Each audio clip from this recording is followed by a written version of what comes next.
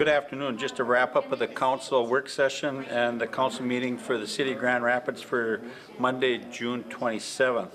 At the work session, we had the First Assistant Fire Chief Brian Zulke in to talk a little bit about pay and pay structure, not only for incoming apprentices or introductory firefighters, but intermediate firefighters, and then how we compensate our leadership staff in the fire department from the standpoint of a lot of cities have full-time fire chiefs and some other positions that's quite expensive. In Grand Rapids, we do not have that. But over the past 12 years, we have not looked at the pay structure there. So we approved what was proposed on the current monthly salary to the proposed monthly salary that will be effective starting 1/1 of 2017. The intermediate, introductory one and the intermediate firefighters will take effect immediately. So that was a good opportunity to take a look at that and to put that in place.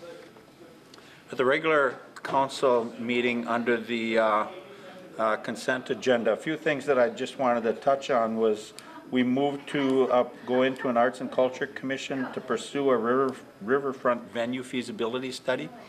As you recall, we've talked about in the past about the development of a pedestrian bridge. We're looking certainly at a motel hotel across from the library, but we're continuing to look at how do we develop that riverfront and utilize the asset of the Mississippi River going through there. So we're moving forward with that. We authorized a letter of understanding with Blandin Paper Company. I want to make sure that I read this. It's for engineering services for the demolition of structures at the former Public Works Showboat site and authorize the advertisement for bids. This is the work that's been going on for well over a year, which is the land exchange between the City of Grand Rapids and UPM Blandin in preparation and or in hopes that at some point in time UPM would decide to create another business out in that area. Certainly, if that happens, we want to have everything in position so that when UPM decides that they are looking at expanding in Grand Rapids or at some place, everything will be in place. So with this start, we are hoping to have everything in place over the next couple of months. This is the first step with a letter of understanding to move that project forward. We also authorized the installation of a new HVAC system out at the airport. It's been on the fritz out there, so we authorized that.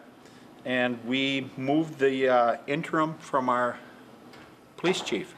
Scott Johnson has agreed to move from an interim chief position to the chief of police for the City of Grand Rapids, and we certainly thank Scott for his willingness to do that.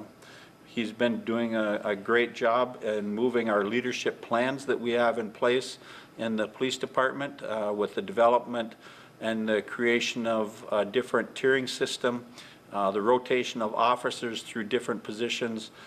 We think that it is enhancing the outreach and the ability from a communication standpoint of how our officers react with the residents of Grand Rapids area and anyone traveling through our community, so that from an aspect of how are they perceived, we're expecting that we will continue to get great positive feedback on how our police department operates.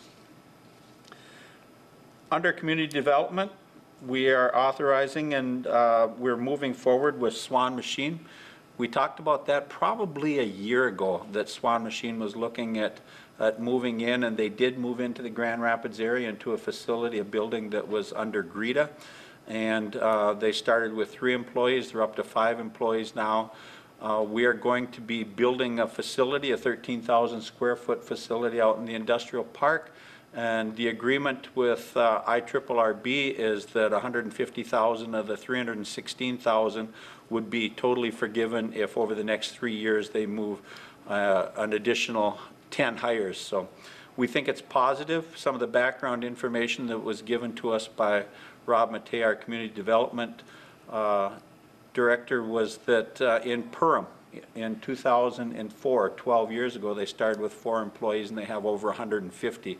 So as I look at what happened in Perham, I don't know that we will be as successful in the Grand Rapids area. I'm certainly hopeful that we can be successful from a growth standpoint, but a lot of that is going to depend on how and what services they are going to provide on the machining side up here. But we're certainly thankful for the Swansons and Swan Machine for choosing Grand Rapids as a site that they want to build and to do business in going forward.